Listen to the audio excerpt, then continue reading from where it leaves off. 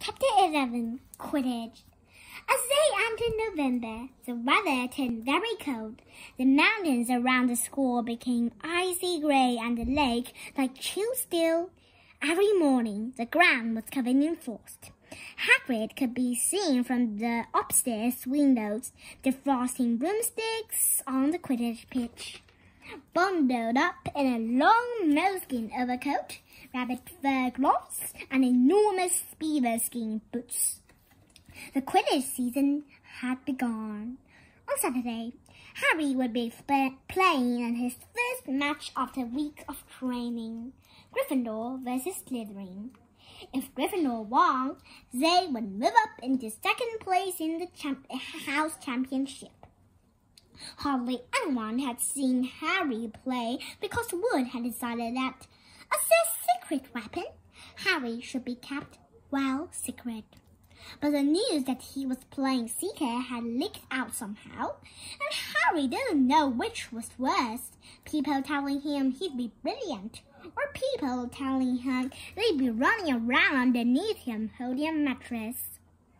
It was really lucky that Harry now had Hermione as a friend. He didn't know how he'd have got through all his homework without her. What with all the last-minute Quidditch practice Wood was making them do, she had also lent him Quidditch Through the Ages, which turned out to be a very interesting read.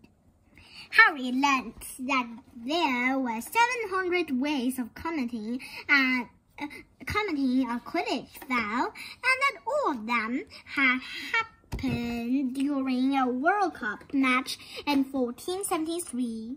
That Seekers were usually the smallest and fastest players, and that most serious Quidditch accidents seemed to happen to them. That although people really died playing Quidditch, referees had been known to vanish and turn up months later in the Sahara Desert. Hermione had become a bit more relaxed about breaking rules since Harry and Ron had seen her from the mountain tray, and she was much nicer for it. The day before Harry's first Quidditch match, the three of them were out in the freezing courtyard during break, and she had conjured them up a bright blue fire which could be carried around in a jam jar. They were standing with their backs to it, getting warm, when Snape crossed the yard. Harry noticed at once that Snape was sleeping. Harry, Ron, and Hermione moved closer together to block the fire from view. They were sure it wouldn't be allowed. Unfortunately, something about their guilty faces caught Snape's eye. He limped over. He hadn't seen the fire, but he seemed to be looking for a reason to tell them off anyway. "What's that you've got there, Potter?" It was Quidditch Through the Ages, Harry showed him. "Library books are not to be taken outside the school," said Snape. "Give it to me. 5 points from Gryffindor." "He's just made the rule up," Harry muttered angrily as Snape limped away. "Wonder what's wrong with his leg." "Don't, but I hope it's really hurting him," said Ron bitterly. The Gryffindor common room was very noisy that evening. Harry, Ron, and Hermione sat together next to a window. Hermione was checking Harry and Ron's charms homework for them. She would never let them copy. "How will you learn?" But by asking her to read it through, they got the right answers anyway. Harry felt restless. He wanted Quidditch Through the Ages back, to take his mind off his nerves about tomorrow.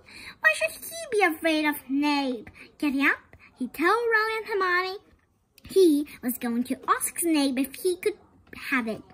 "Rather you than me," they sat together, But Harry had an idea that Snape wouldn't refuse if there were other teachers listening. He made his way down to the staff room and knocked. There was no answer. He knocked again. Nothing. Perhaps Snape had left the book in there. It was worth a try. He pushed the door ajar and peered inside, and a horrible scene met his eyes.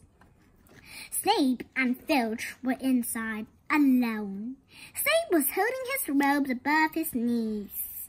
One of his legs was bloody and mangled. Filch was handing Snape bandages.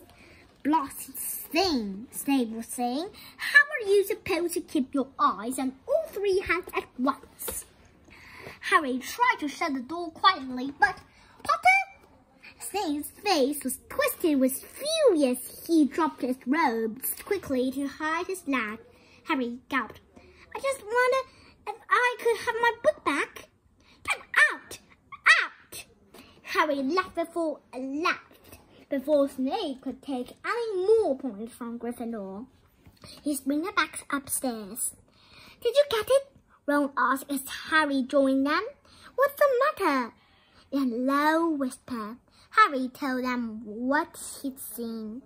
"You know what this means?" he finished breathlessly.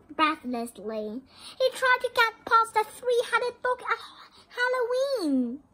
That's where he was going when we saw him. He's after whatever it's guarding, and I bet my broomstick he let it throw in to create a diversion." Hermione's eyes were wide. "No, he wouldn't," she said. "I know he's not very nice, but he wouldn't try and steal something Dumbledore was keeping safe." "Honestly, Hermione, you think all teachers are saints or something?" snapped Ron. "I'm with Harry. I wouldn't put anything past Snape. But what's he after? What's that door guarding?" Harry went to bed with his head buzzing with the same question. Neville was snorting loudly, but Harry couldn't sleep. He tried to empty his mind. He needed to sleep. He had to. He had his first Quidditch match in a few hours.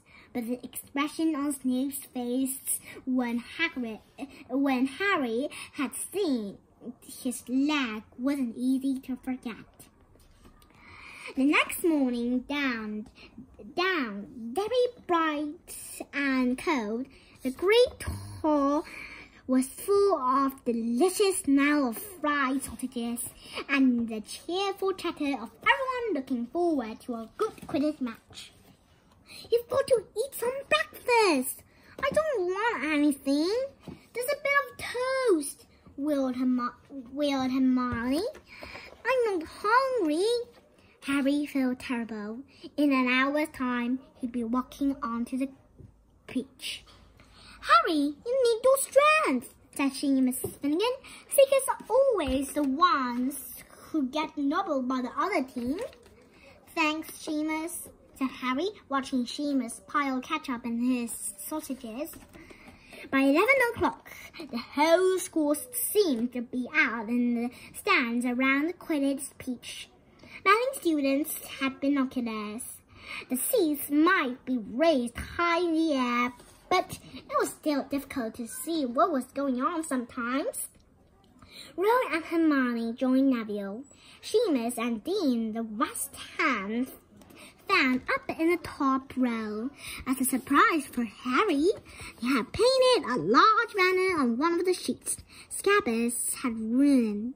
It said, "Potter for President."